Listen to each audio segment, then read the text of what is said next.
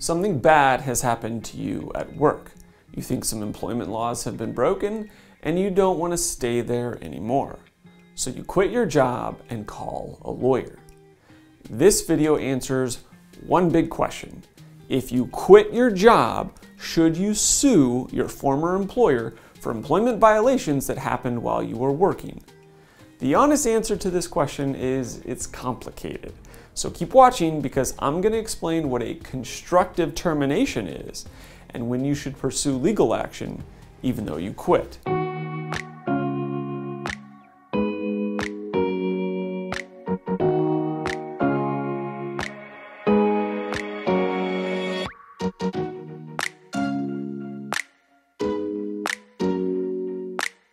This is the second video in a two-part series. The first video covered the legal ramifications of quitting your job. And in that video, I explained that even if you have a good case, quitting your job can dramatically reduce the value of your lawsuit. Why? Well, generally, if you quit your job, the law does not allow you to recover your lost wages. But you are entitled to recover them when you're fired. I'll put a link to that video at the end of this one, and I highly recommend that you watch it if you haven't already. So generally, when people quit, the value of their case is smaller. But I said that there was a big exception to that rule. That's if your resignation would qualify as a constructive termination, constructive discharge. If that happens, you can still recover your lost wages. But before we get into all the juicy details, we need to quickly cover three things. Number one, when it comes to workplace activities, there's a significant difference between things that are unfair and things that are illegal.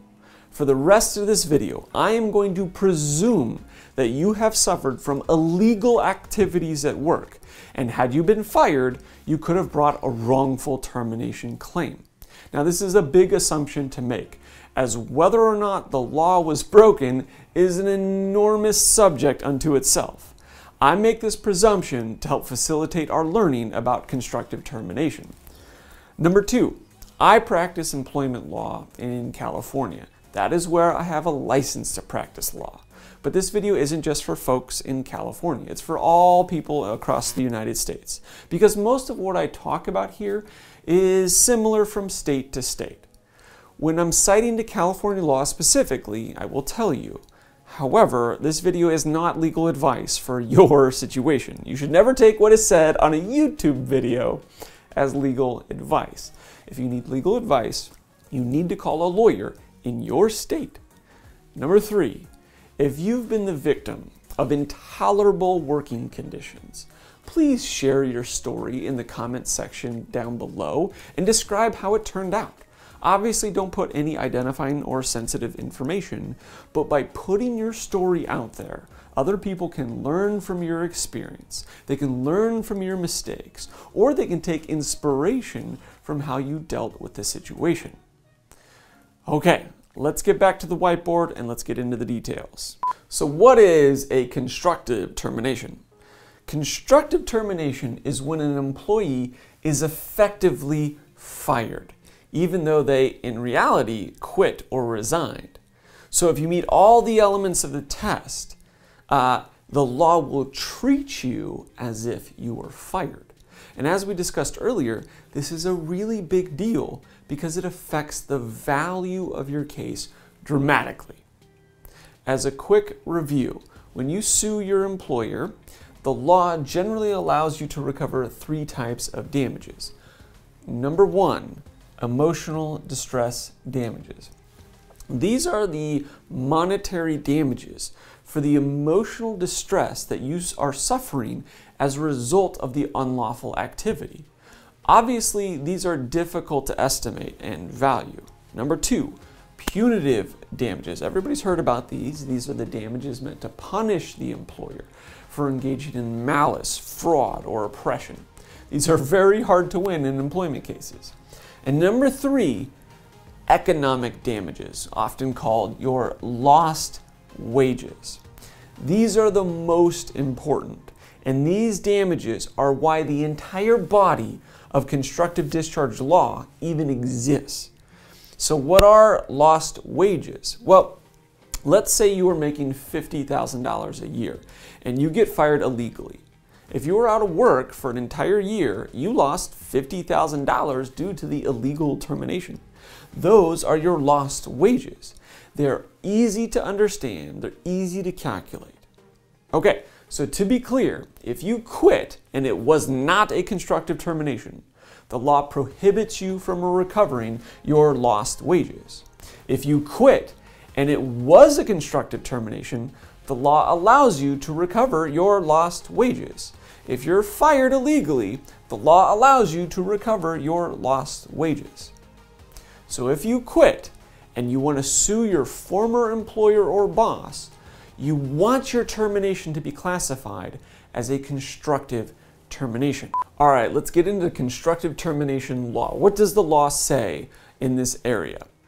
Okay, to establish a constructive discharge claim, an employee must prove, quote, that the employer either intentionally created or knowingly permitted working conditions that were so intolerable or aggravated at the time of the employee's resignation that a reasonable employer would realize that a reasonable person in the employee's position would be compelled to resign. That's from Turner v. Anheuser-Busch. This is a famous California case that applies to California employees. However, most states have something similar. So to qualify as a constructive termination in California, the test has 4 elements that must be met. Number 1, the working conditions must be intolerable or aggravated. What does that mean? All right, let's talk about intolerable first. Well, the traditional definition of intolerable is that you're unable to endure something.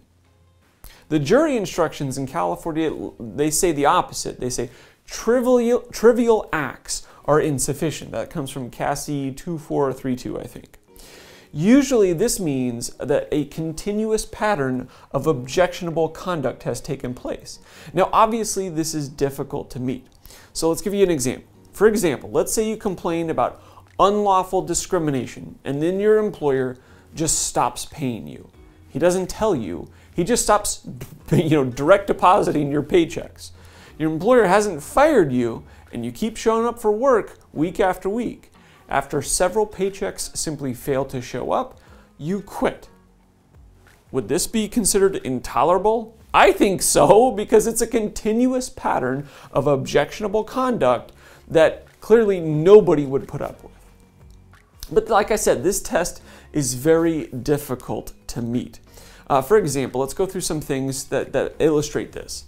An employee is not permitted to quit and sue simply because he or she does not like their new job assignment. Another example is an employee may not be unreasonably sensitive to his or her working environment, because every job has its frustrations, challenges, and disappointments.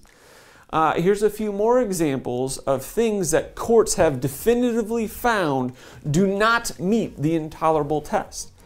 One case said that severe verbal abuse of employees, such as harsh or unfair criticism in front of other employees, and even threats to terminate them, are not considered intolerable working conditions. Yeesh. Sometimes that can still meet the test if there's a continuous course of such conduct, though. In another case, a poor performance rating or even a demotion, even when accompanied by a pay cut, did not constitute intolerable working conditions. The existence of, say, illegal conduct in the workplace may not by itself be intolerable. However, I think if your boss asks you to commit a serious crime in retaliation for something, like something that you engaged in that was protected, and you refuse to do it and quit, I think a court and a jury would find that to be intolerable. All right, let's talk about aggravated, because this is also very important. Generally, aggravated means to make something worse, right? Make an injury worse. Well, single or isolated acts are generally insufficient to prove something is aggravated. But in some cases, even a single incident may be held to be aggravated if it's serious enough. For example, a crime of violence against the employee, or an ultimatum that the employee committed crime. The court might consider that to be aggravated. All right, that's the first part. Second, your employer knowingly created, knew about, or permitted the intolerable acts. The employer must have intentionally created the intolerable conditions. Remember from this case up here? They had to have had actual knowledge of them, or at a minimum, the employer had to knowingly permit the intolerable conditions. As one case put it, the employer must either deliberately create the intolerable working conditions that trigger the resignation, or at a minimum, must know about them and fail to remedy the situation. That's pretty serious. So the employer must know about it. The third element of the test is the intolerable conditions left you, the employee, with no reasonable choice but to resign. This is pretty clear cut. You have to show that the reason you quit was the intolerable conditions and not something else. This is not as easy as it sounds. Number 4, had you been fired, you would have to show that you had grounds to bring a wrongful termination claim. Obviously, this is a huge topic unto itself. I've made several videos about wrongful termination law, so if you're interested, I recommend you watch them. I'll put links to all of them down below. I have 3 in particular that you should watch. The first is on wrongful termination law. The second is on what to expect in a wrongful termination lawsuit. And the third, probably one most people want to learn about, is how much money are wrongful termination cases worth. I recommend you watch all of those. Quick interruption. If this video has been helpful so far, can you do me a quick favor and hit the like button? It's free to do so, and if you do, the litigation gods will smile upon you and your case will automatically be worth $1 million. Obviously, I'm kidding, but I appreciate the fact that you're taking the time to educate yourself, even if it does mean watching a video that's this long. Anyway, keep watching. All right, let's talk about the advantages and disadvantages of constructive termination cases. Well, the clear advantage of these cases is that the law will treat you as if you were fired and you can win your lost wages. I mean, that's amazing. I mean, you quit and you can still win your lost wages. But even though that's great, there are 3 enormous disadvantages. Number 1, constructive termination cases are extremely difficult to win. Judges and juries absolutely hate these cases. And if you think about it, it'll make sense. Look, you quit your job, but you're asking the court to award you lost wages. The natural reaction to a scenario like that is, well, it's your fault. You shouldn't have quit your job. Even with great, intolerable facts, as we've talked about before, even good attorneys have difficulty overcoming this inherent bias. Number 2, settlement value is generally less. When negotiating a constructive termination case, there will always be some sort of discount due to the uncertainty around economic damages. The defense lawyers are going to argue that you won't win them even if you win the liability portion of your case. To get top dollar, your lawyer is going to have to argue convincingly that you're not only going to win the liability section of your case, but you're also going to win your claim for constructive dismissal. It's just another hurdle that you have to win. And number 3, and this one's very important, it's very difficult to find a good employment lawyer to take constructive termination cases. Okay, let's talk about the reality of finding a good employment lawyer for constructive termination cases. Believe it or not, even though it seems like there's lawyers everywhere, there is an attorney shortage across the country. And employment law is especially hot right now. The demand for my services far outstrips my working capacity by an order of magnitude. I mean, my office gets thousands of calls a year. I can't handle but a small fraction of that. Now, what is important to know about lawyers in this area of law is each case we take comes with a very high opportunity cost. If an attorney takes your case, that means he or she can't take somebody else's case. We only have so many hours in the day.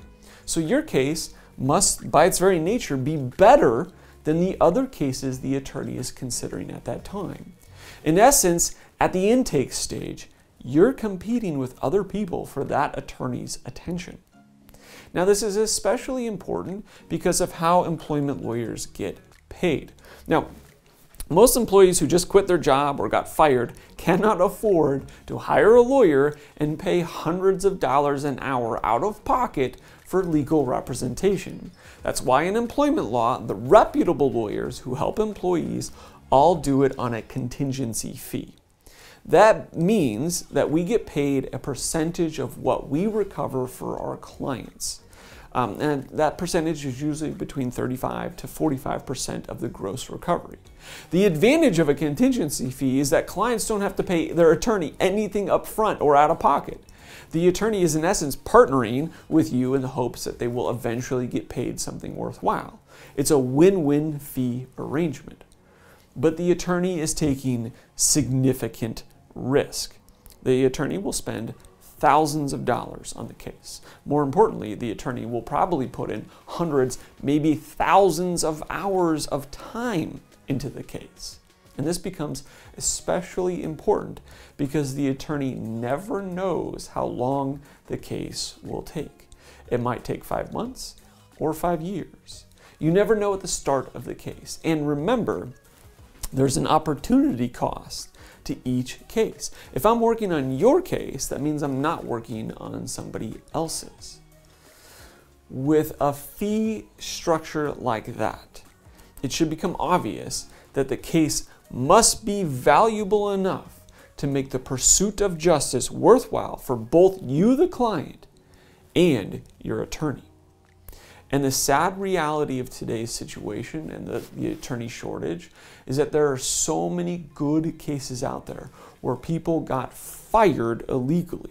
With that many good wrongful termination cases floating around, it makes it really hard for a good lawyer to justify taking on a constructive discharge case.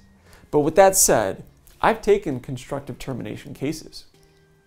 I've taken them in the past, and I'm certain I'll take some in the future. And let me give you an example of a case I handled a number of years ago. My client, who was older, worked at a veterinary office for over 15 years. The office hired a few younger individuals who liked to tease my client because of her age. The teasing slowly turned into bullying, which eventually turned into outright harassment. It escalated so much that they would sneak up behind her and wrap a dog leash around her neck and pull it tight so she couldn't breathe. They would sneak up behind her with a plastic bag and put it over her head while she was working. Now that's shocking, right? It's intolerable, right? Yeah. She complained about it repeatedly, but management did nothing. So she quit and hired me. And thankfully, I was able to get her a settlement that she was very happy with. Well, okay, Branigan, but how much are these cases worth? That's a great question, and it's a loaded question, and it takes a lot of work to answer honestly. Luckily, I've already made a video about how much these cases are worth. So if you want to answer that question, you need to watch my video called How Much Money Are Wrongful Termination Cases Worth? Because a winning constructive termination case becomes essentially a wrongful termination case. Okay, that was a lot of information. My brain hurts, and I bet yours does as well. But I get asked about this so often, I wanted to take a lot of time to explain constructive termination law and the realities of it so I can help as many people as possible. Now, if you're in California and you believe you have a great constructive termination case, don't be afraid to call my office if you feel like I've earned your phone call. Here is my contact information. Now, if you're outside of California, please call a lawyer in your state. I thank you for watching. I hope this was very helpful, and I pray that you have a wonderful day. Take care.